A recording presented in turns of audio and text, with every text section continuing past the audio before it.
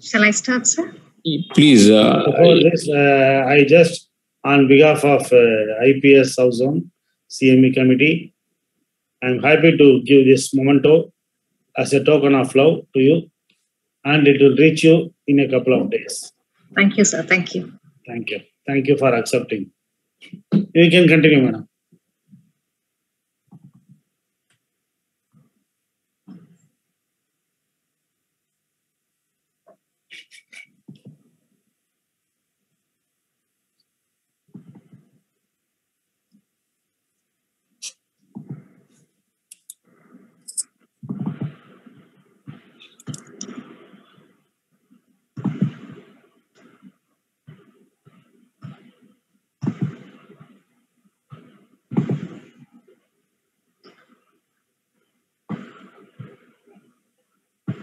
Good evening, and at the outset, let me thank all the organizers and the office bearers of Indian Psychiatric Society South Zone for giving me this wonderful opportunity. And thank you, Chairperson Raju sir, for that kind introduction. So my topic is when sleep rhythm goes awry, an approach to circadian rhythm, sleep-wake disorders. Why do we sleep? Is it just a waste of time? Perhaps no. And that is the best time that we are at peace of mind with ourselves and the others are at peace of mind with ourselves too. And even in the Maslow's hierarchy, sleep is one of the basic physiological aspects, the basic things that lower down the hierarchy. It is not a waste of time, and we see the importance of sleep. This year, 2021, the World Sleep Day was just a few days back, March 19th to be precise. And this year's slogan is regular sleep, healthy future. We spent up to 1/3 of our lives sleeping, and sleep problems. Smitha, your slides are not projected well.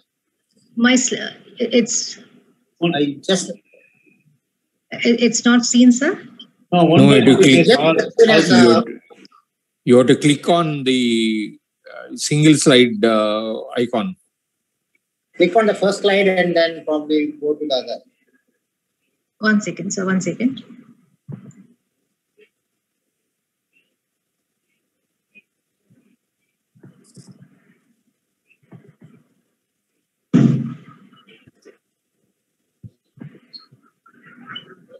Oh, yes. Yeah.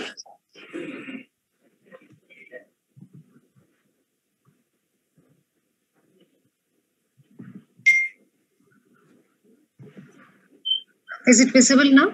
Yes. Yeah. So we spent about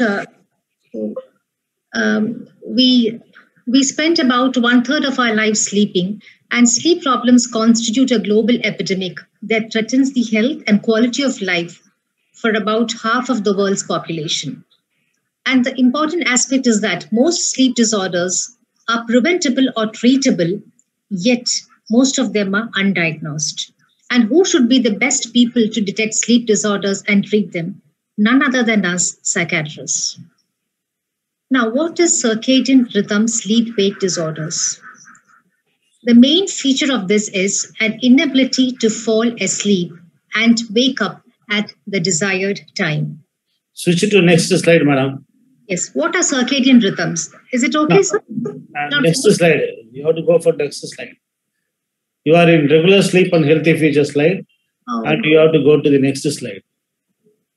Madam, please click the slideshow button, madam. Yes, sir, I'll do that. Slideshow. No. Still top. Is it moving now? Is it moving? You go to the previous. You go to the previous slide.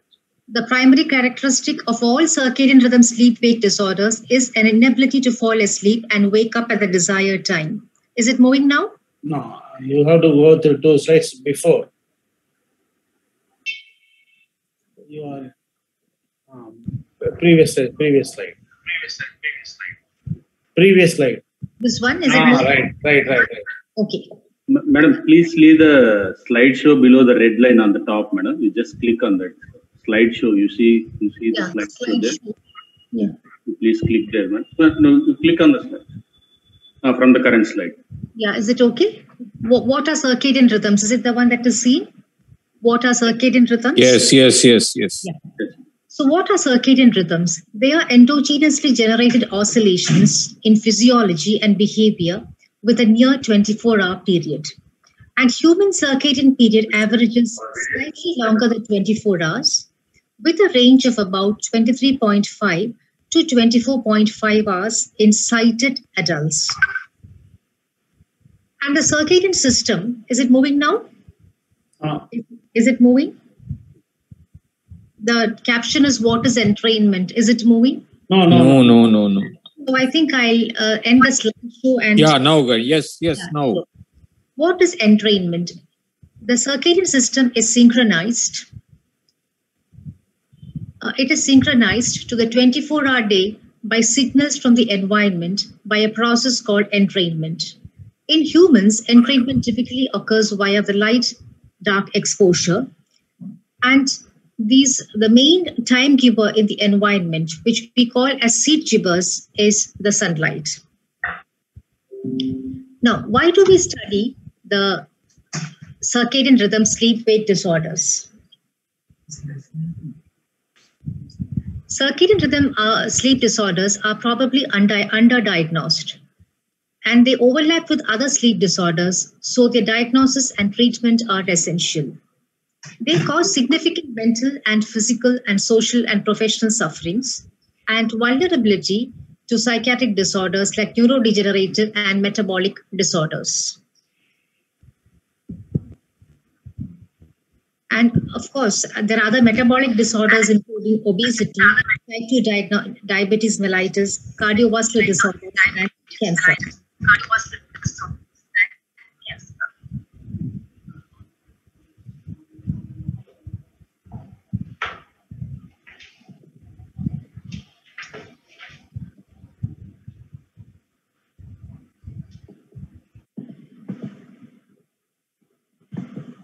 Why do we study circadian rhythm sleep-wake disorders?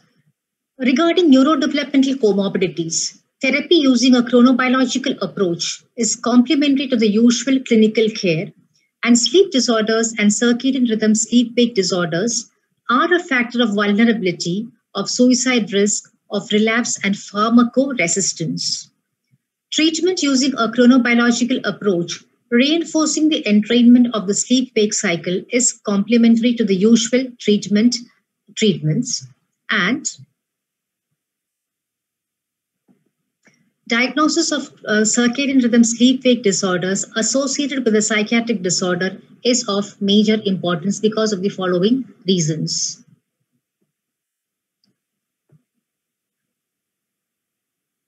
Now, circadian rhythm sleep-wake disorders, as per DSM-5, it is a persistent or recurrent pattern of sleep disruption that is primarily due to an alternation of the circadian rhythm system or to a misalignment between an individual's endogenous rhythm and the sleep-wake schedule needed for work and social activities, which is associated with daytime sleepiness or insomnia and causes clinically significant impairment or distress in at least one domain of functioning, that is social or occupational. Madam, still it is not in sync. It is not syncing, right? Right. No. I think when I put it in the other way, it is not going. Is it okay now? Yeah. So let us examine the different types of circadian rhythm sleep-wake disorders. We have delayed sleep-wake cycle in which there is a stable delay in the timing of habitual sleep period. Then we have at least more than 3 hours. Then we have the advanced sleep-wake cycle in which we have there is a stable advance in the timing of habitual sleep period. Then we have irregular sleep-wake type in which there are more than 3 irregular sleep bouts in a 24-hour period, but normal total sleep time for age. And then we have non-24-hour sleep-wake type, in which there is a delay of daily sleep-wake pattern with period more than 24 hours. And all these 4 are otherwise known as the intrinsic circadian rhythm sleep-wake disorders. And then we have the extrinsic sleep-wake disorder, which is the shift worker type. That is, there is more than 1 month of sleep disturbance related to a work schedule that overlaps with a normal sleep.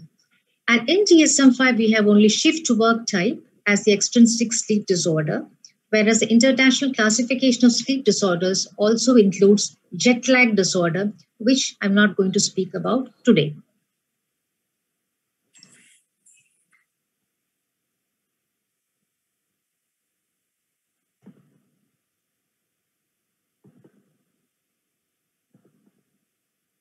Now, delayed sleep wake type. Sleep wake that is delayed by around 3 hours when compared to the general population, that is known as the night, they are called as the night owls. And if allowed to sleep at times that are consistent with the endogenous biological night, sleep duration and quality are normal for their age. They present with insomnia when attempting to sleep at socially acceptable times or accompanied by early morning fatigue or difficulty awakening.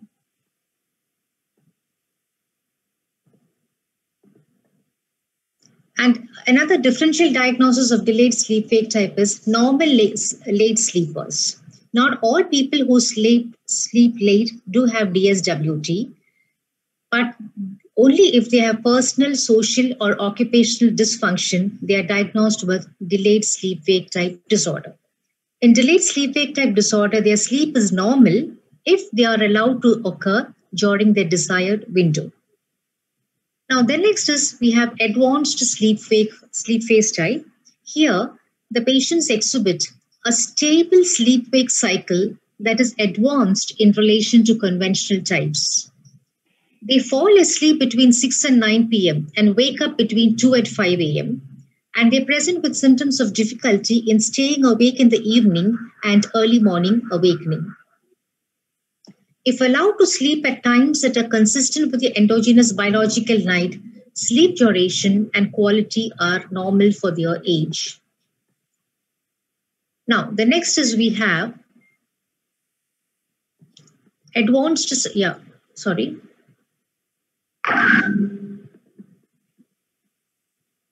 non-24-hour sleep-wake disorder. This occurs when an individual's sleep-wake pattern are no longer entering into the 24-hour physical environment. The sleep-wake cycle follows the endogenous rhythm, which is slightly more than 24 hours. Individuals have symptoms of insomnia and excessive daytime sleepiness, and they occur usually in blind individuals. Irregular sleep-wake type is an irregular pattern of sleep with at least 3 distinct sleep periods occurring during a 24-hour period, and the symptoms are insomnia, excessive sleepiness, or both. And then we have shift work disorder, which is characterized by sleep and wake disturbances for at least 3 months in the context of chronic shift work, defined as being required to work during the preferred sleep period. This is associated with regular or intermittent night shift, and they present both with excessive sleepiness while at work or difficulty falling asleep during the night time. Now, how many of these sleep disorders affect our population? Delayed sleep phase cycle affects 0.7 to 0.8% of population, and the highest prevalence is among adolescents. Irregular sleep-wake type is seen among people with neurodegenerative disorders like Alzheimer's disease, Parkinson's disease, and neurodevelopmental disabilities and schizophrenia.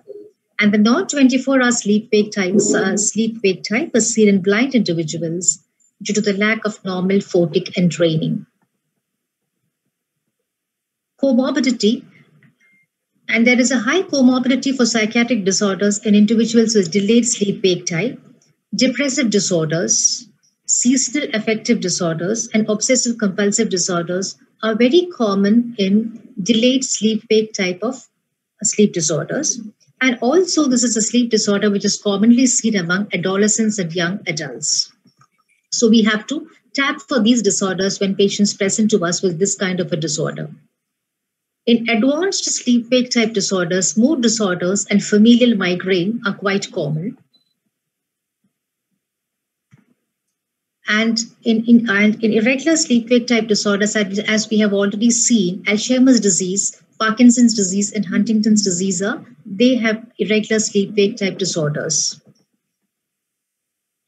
Now, the most important one, the shift work type disorder, and they have a risk of other disorders like breast cancer, gastrointestinal disturbances, cardiovascular diseases, menstrual irregularities, and accidents. And therefore, this cannot be taken lightly, but nobody addresses this issue. Now, how do we approach sleep disorders? Now, when a person comes to us with insomnia and excessive sleepiness, how do we proceed?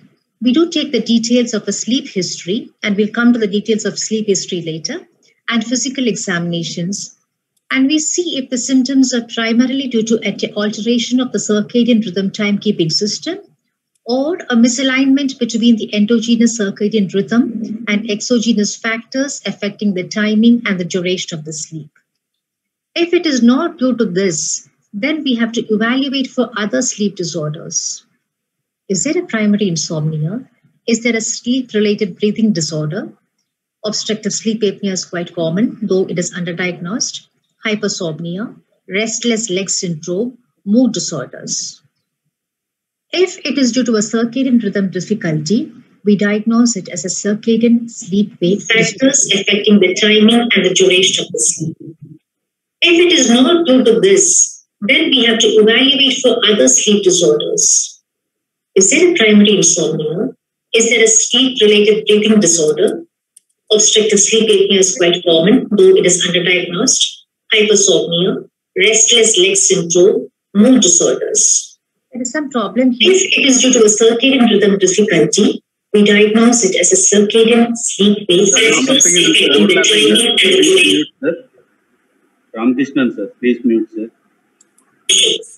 Just a second. If it is not due to this, then we have to evaluate for other sleep disorders. Let me continue. If there is a circadian rhythm sleep-wake disorder, and that is diagnosed by mainly keeping a sleep log and actigraphy for at least 7 days. And let us continue with let us see how it is going to be done. There are 6 important principles when we take a sleep-wake history. Define the specific sleep problem. When exactly the person is going to bed? When exactly the person is getting sleep? How is the quality and the quantity of the sleep? When is the person rising? How is it daily affecting? Assess the clinical cause and recent factors that affect the sleep. Are there any changes in the social rhythms? Is there a change? Is there a stressor recently? What is the pre-bedtime routine of the person? Many young adults, many adolescents have a habit of going to bed with the TV on or the mobile phone on or the tab on. And this is an important factor when we take the history which has to be collected. Differentiate between various sleep disorders. Evaluate the sleep and wakefulness patterns. Is there daytime napping? What is the quality and the quantity of the daytime napping? Question the bed partner and evaluate the impact of the disorder on the patient, the quality of life of the patient.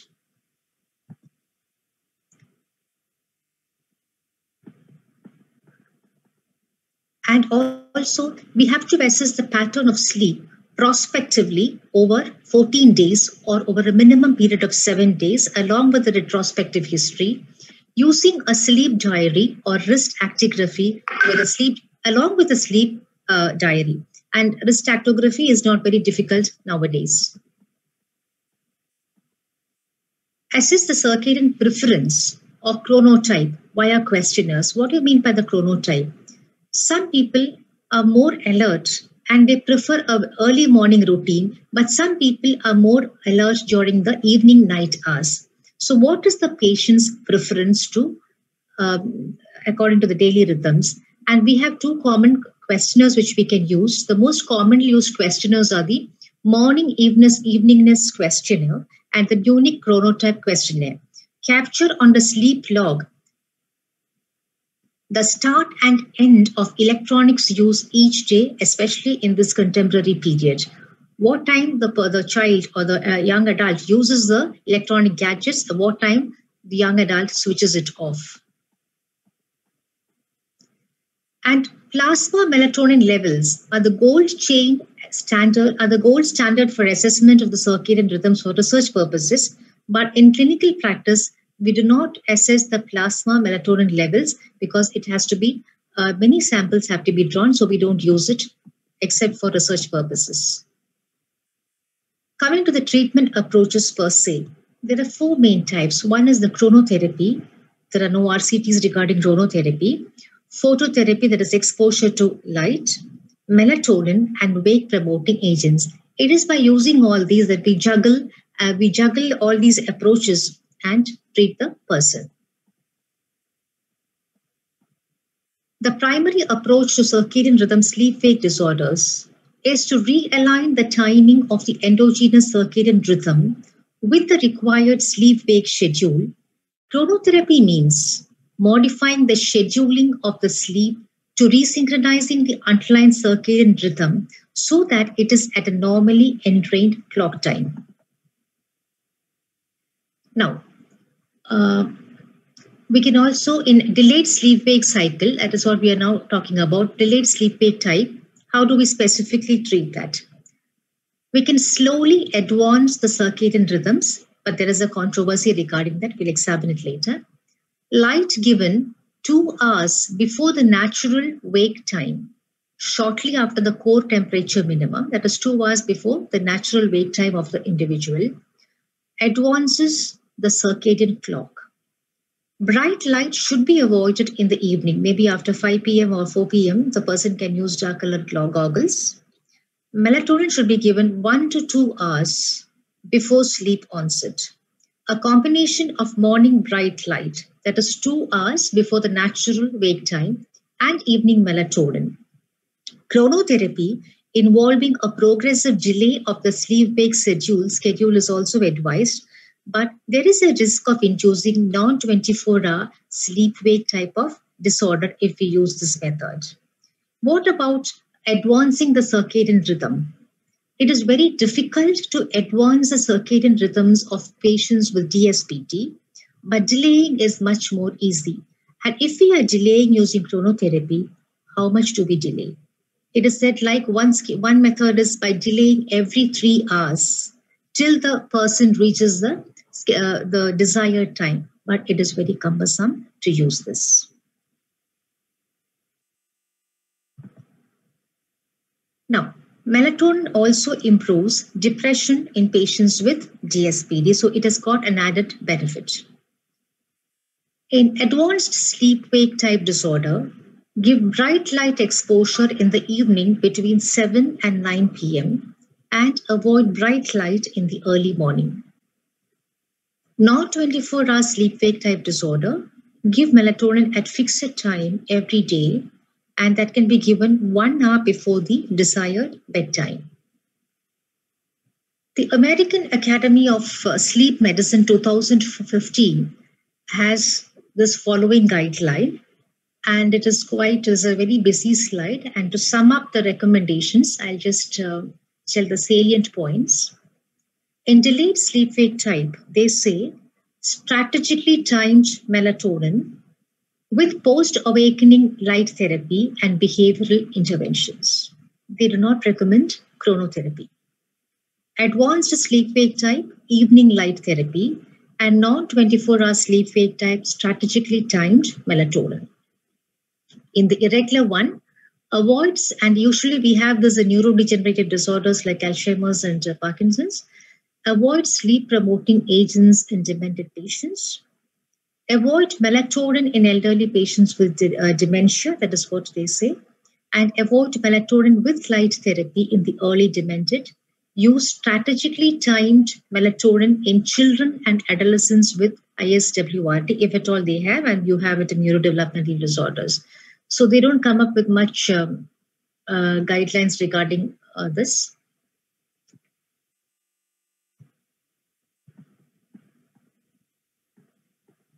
Now, shift work disorder, their recommendation is that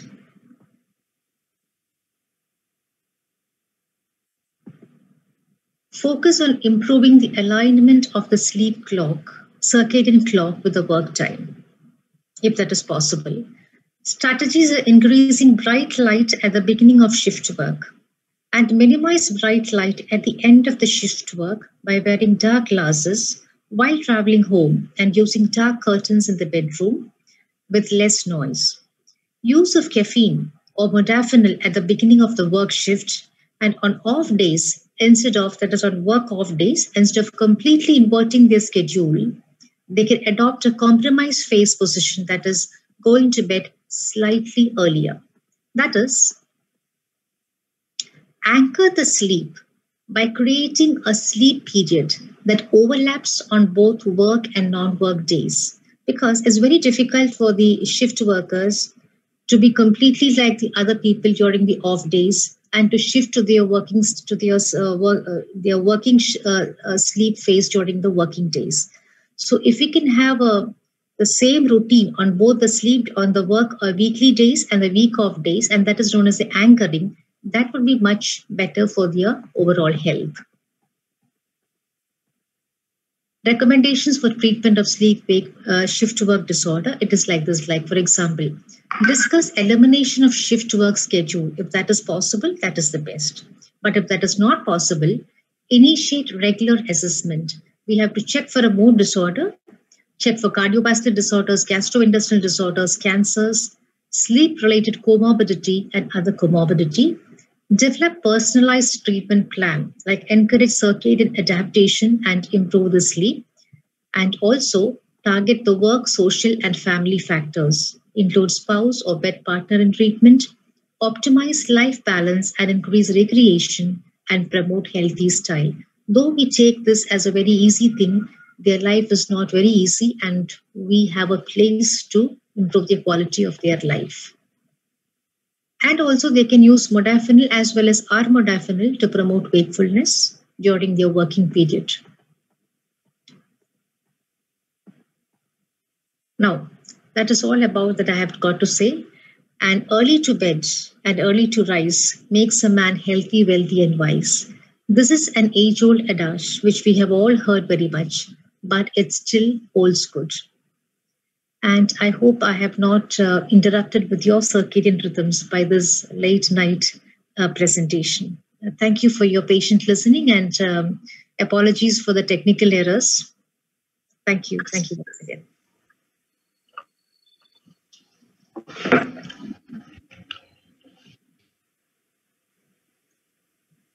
Raju sir.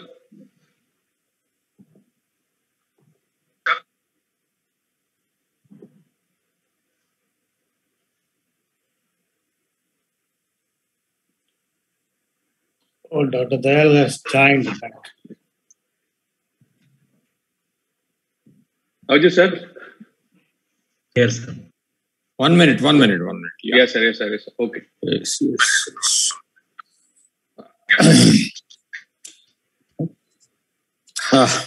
Hi, Dayal.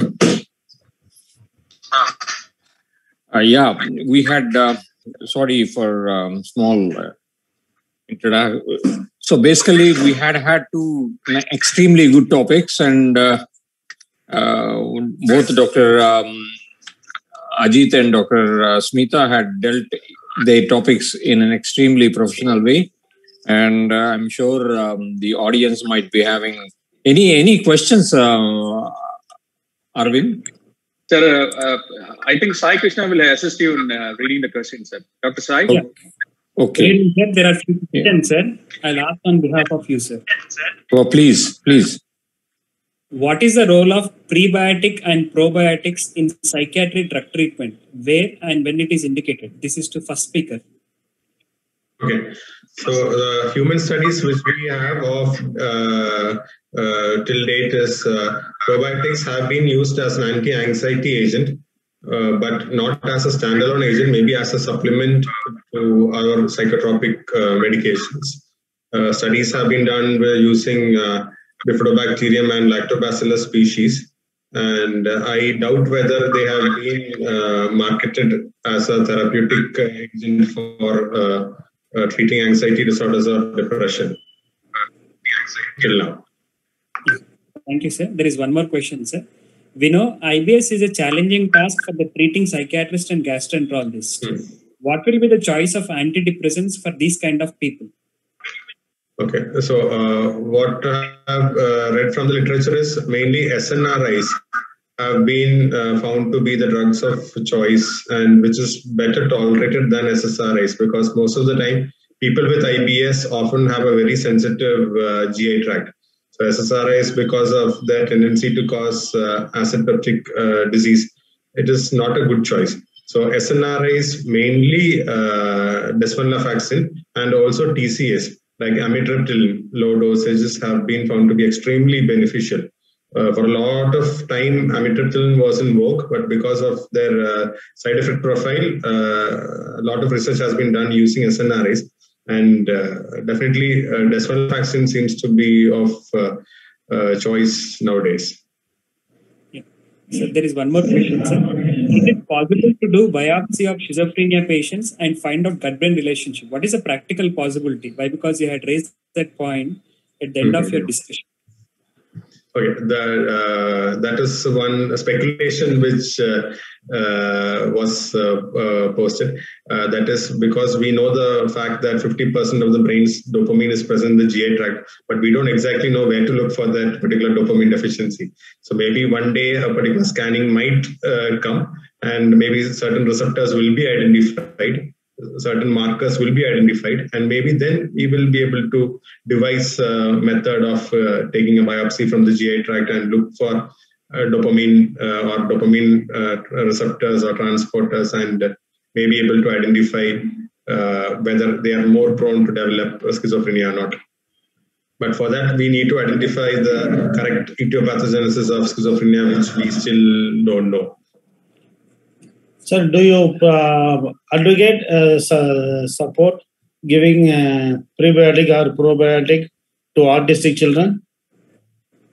I do support. I've seen some patients with a very bad stomach, and when they are given probiotics, mainly yogurt, which is commercially available, they have been shown to have some calming effect.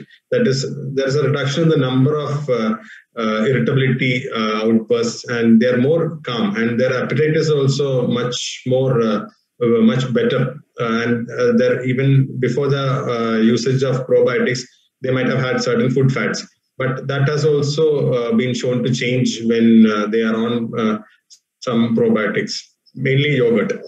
And even homemade buttermilk also has been shown to calm down them in some situations. But I don't advocate it as a general method. This is the only experience which I have used because of the fact that I've been following this area for the past few years. Kashmir, I have one question. Actually, see, we know that our national school health policies states that at a periodical illness, the children should be deworming should be given. So this deworming is one way to prevent some kind of specific learning disabilities. Okay. So is there any mechanism to correlate between these two things, any deworming and prevention of SLDs or something, or poor scholastic achievement when the child comes to an adolescent, or formation of any other psychiatric illness, or are there any data or research related to this? Unfortunately, I've not come across any such correlation until now. Maybe we'll have to look into the literature for that. Regarding this desvenlafaxine, you have told that as an antidepressant can be used in IBS. So what is the role of mirtazapine then? Because most of the IBS patients are like diet control patients. They have been very sensitive to the diet, and they'll be most like a phobic kind of sensation will be there to have the kind of foods.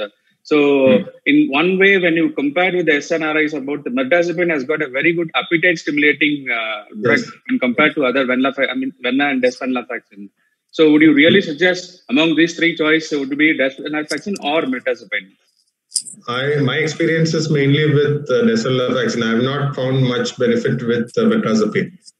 Maybe others who have used mirtazapine in similar patients will be able to tell more about that in detail. Because I have used mirtazapine in these kinds of patients. So in one way, they get an increase in the appetite, and the patient minds, and has got a sedation also. In the night time, if you start, the patient feels that anxiolytic effect immediately comes down. the patient feels comfortable and a good rapport is developed between the psychiatrist, treating psychiatrist, because all the way they have come from the gastroenterologist for a very chronic period of treatment. And once they start with a small dose of mirtazapine and they start showing improvement.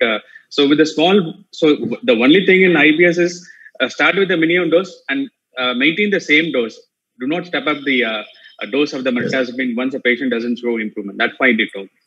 Okay. Thank you, Dr. Ashwin. Thank you for a wonderful talk. Okay. Thank you, sir. Thank you. Sai, Dr. Sai, you can go ahead. Yeah. There are contact questions to the second speaker.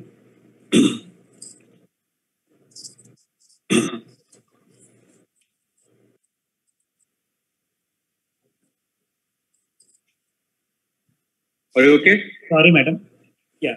First question is sleep disturbance in psychiatric disorders a trait factor or state factor? Sleep disorders, yeah, it can be both. Yeah. Because we do find, as per the literature, mood disorders, people with delayed sleep-wake type disorders having mood disorders. And also we know that in mood disorders, especially the manic phase, there is a deficiency of sleep in the as a state, when they are the acute phase.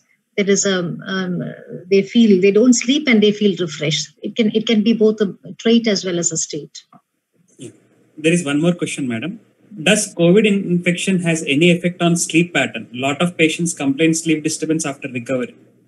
Yes, it has been said that COVID-19 has an effect on the sleep problem, and melatonin has got an effect on the sleep problems caused by COVID. And interestingly, melatonin has also got properties against inflammation also. And again, sleep and inflammation, all these are very much related. And chronobiology is really an exciting field. Sleep deprivation is related to decreasing immunity or changing the immunity, and also aging.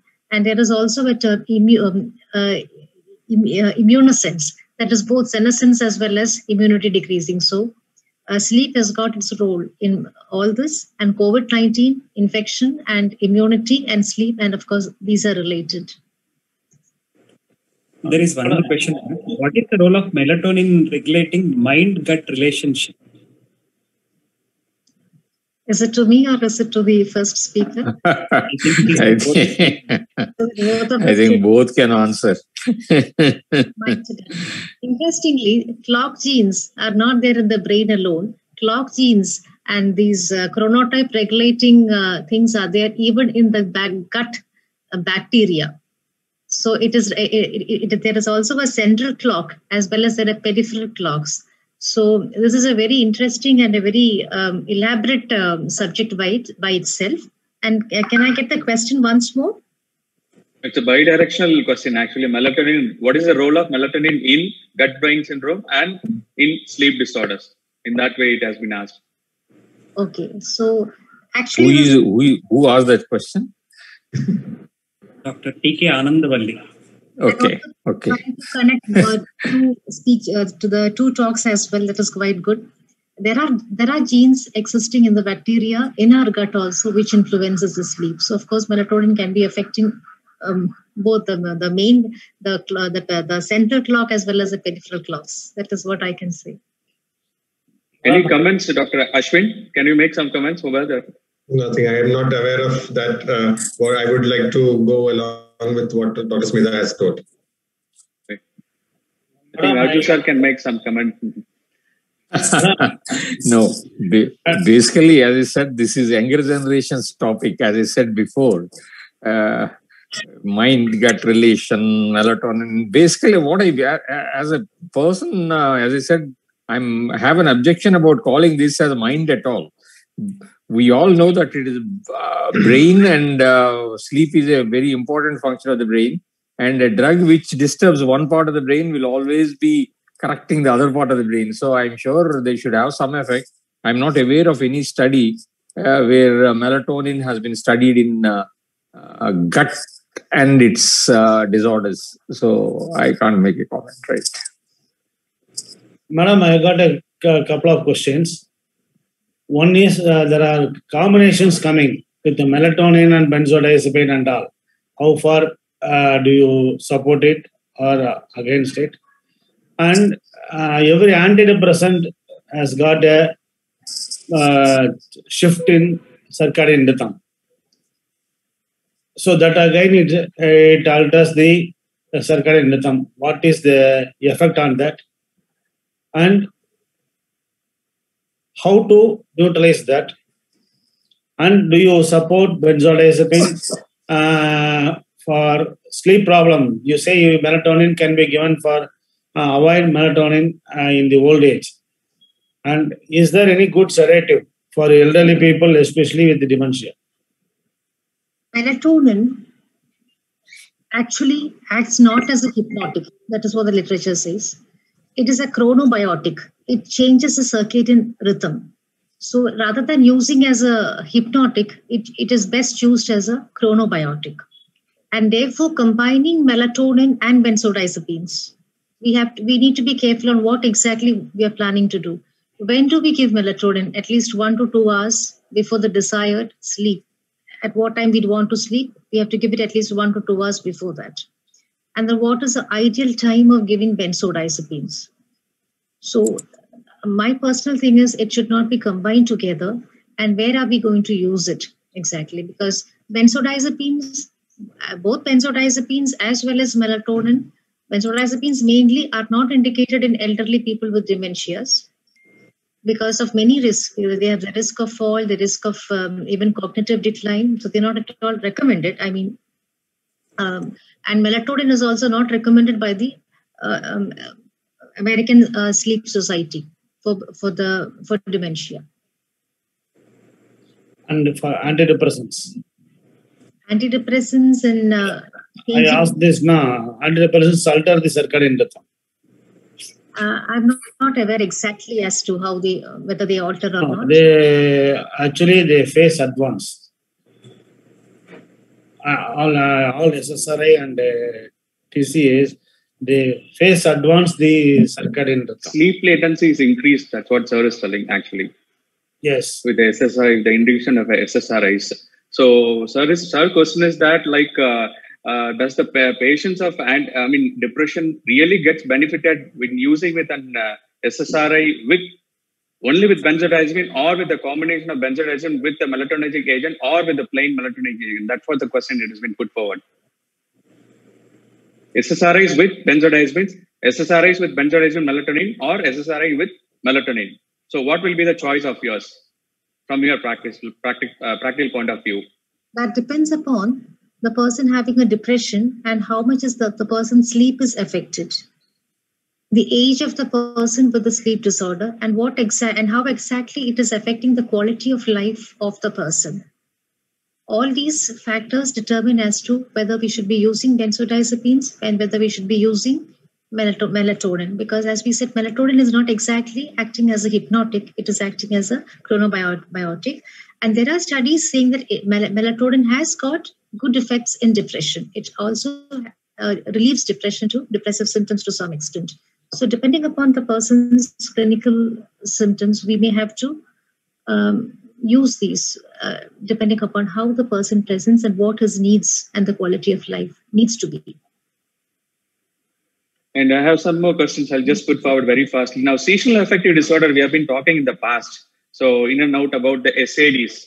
So SAD, seasonal affective disorder, is one area we have been touching a lot in the past about during the winter period, but due to the diminution of light, the symptoms of depression occurs. Now, what is the current concept of SAD now and where it stands? Actually, it is there. Still, we use this diagnostic criteria either in DSM-5 or in ICD-11.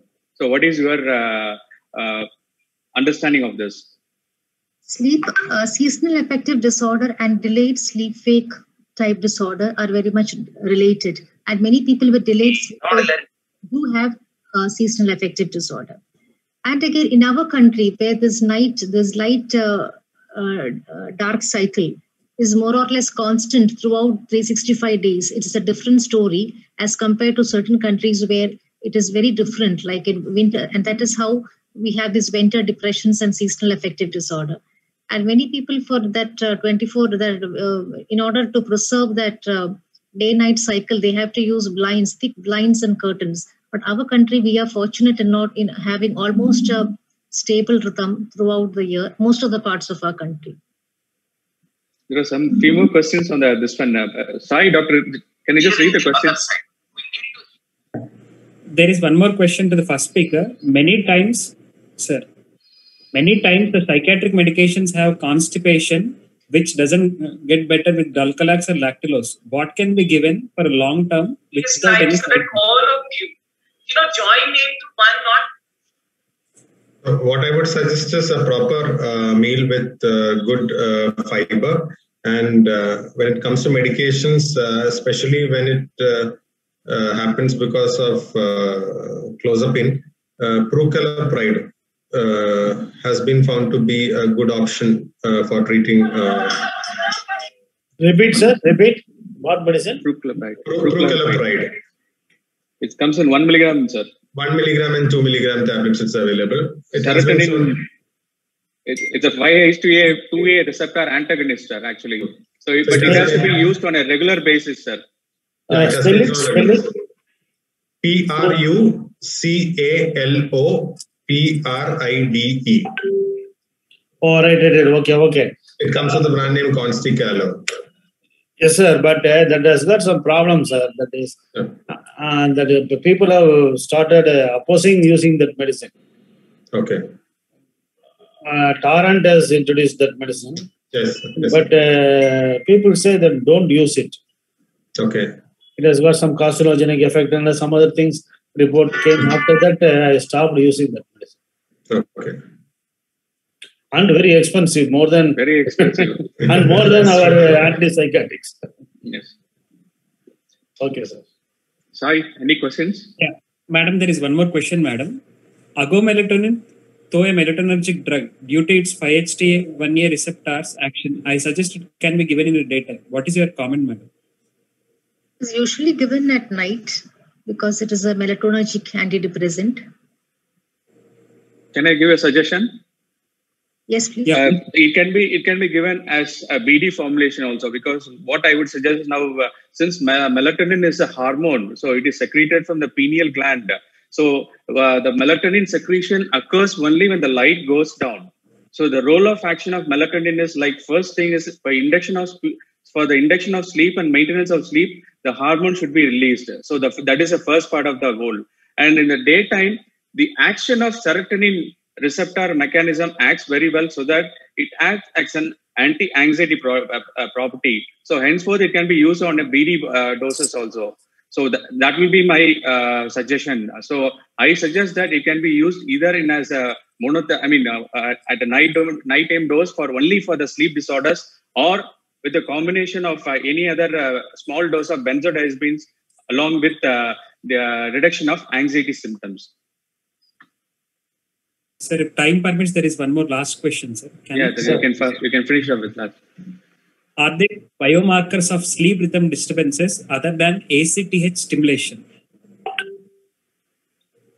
Biomarkers of sleep rhythm disturbances. This was posted by Dr. Satish Raghavan from Tamil Nadu. I'm not aware. Biomarkers of sleep rhythm disturbances. Yeah. Like EEG, something. Not aware of it. Actually, yeah, we have polysomnography. One way for try to find out. We have to do all this actigraphy, all the laboratory we do in the sleep medicine laboratory. We do all this polysomnography test.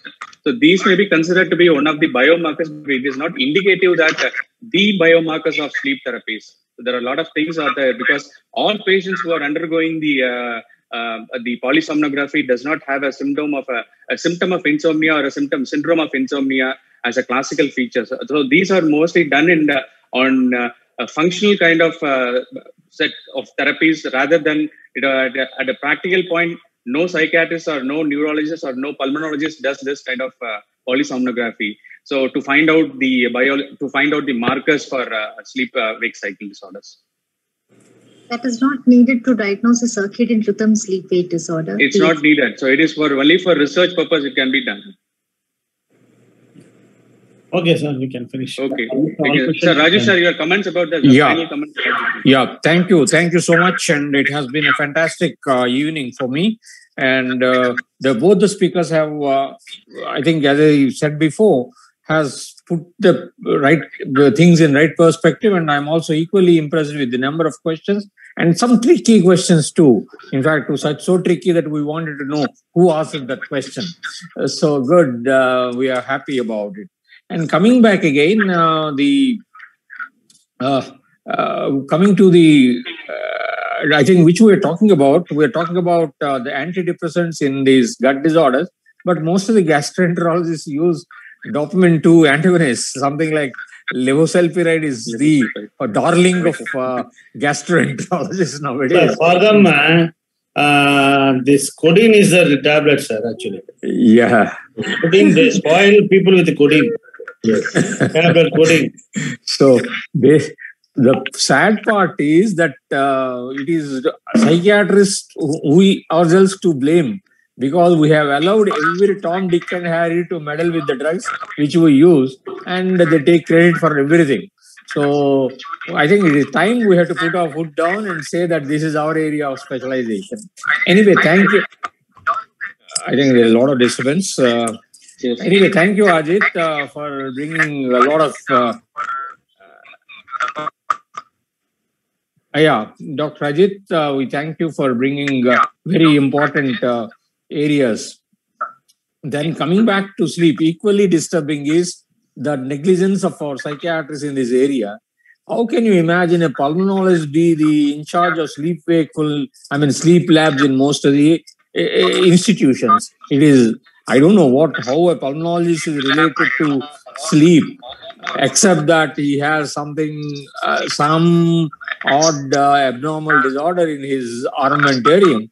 So I think it is time for us psychiatrists to, improvise, improve, and also show the society that we are the masters of brain. We are the people who master the brain, and we are the people who should be in charge of these sleep laboratories, and also most of the cognitive labs and all. Hopefully, today's discussion will have some impact on our younger generation to show their skills, showcase their talents in both gastro and also in sleep medicine. So I thank once again the organizers for giving me this opportunity to do beautiful lectures today by both Dr. Ajit and Dr. Smitha. And I also thank the active participants of our zone. Thank you so much. And back to Dr. Ramakrishnan. Dr. Dayan, you can just give the vote of thanks. Yes, dear respected chairperson, presenters, office bearers, my dear friends. Coming to the end of this very interesting academic session that we had in a series of monthly webinars of CME committee.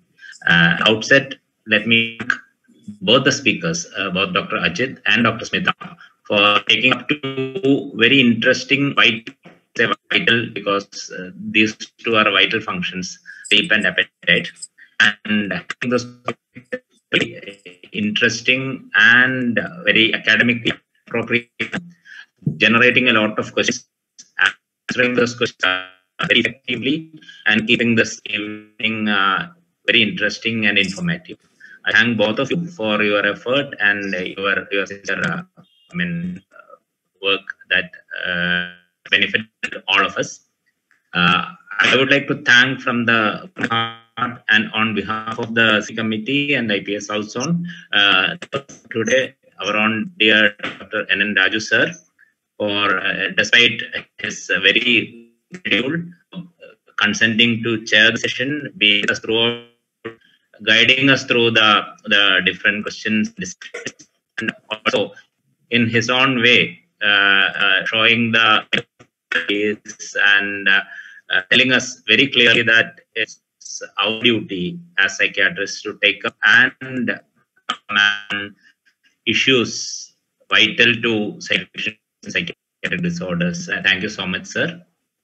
I would like to thank our Ramakrishnan sir for calling all these activities of IPS in his own brilliant way and supporting us all through the different activities. And it is that this should have a monthly academic session, and the structure of the sessions and the kind of topics or speakers that we should have. And we see that with the increasing participation at every session, that this is a very, very, very worthwhile idea worth pursuing in future. So, thank you so much.